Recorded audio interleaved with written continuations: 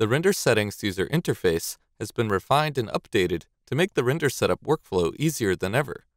You can also now manipulate the quick and advanced camera parameters at the same time, as well as specify custom pixel resolutions without needing to know the aspect ratio in advance. To get started, let's first open up the Asset Editor and expand the camera rollout.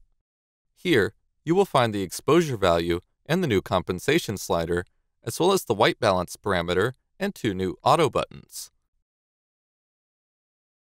For now, let's do a render and see how the scene looks at the moment.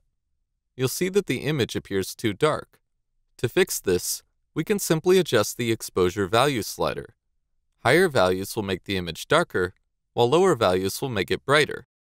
This is a very easy and quick way to adjust the exposure of the camera, but if you want to have more advanced control, you can adjust the more granular camera parameters. These are now located in the right-hand flyout panel under the Advanced Camera Parameter settings. Here, you can separately adjust the f-number, ISO, and shutter speed using values just like you would with a real-world camera.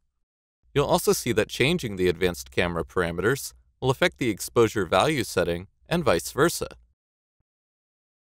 Okay, I'm liking how the render result looks, so now let's take a look at the render output settings.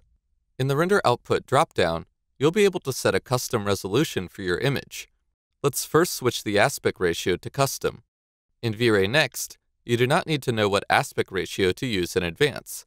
Instead, you can freely set the width and height independently, and the aspect ratio will adjust accordingly. To do so, simply click on the chain icon to unlock the aspect ratio, and then you can set the image width and height to your preference.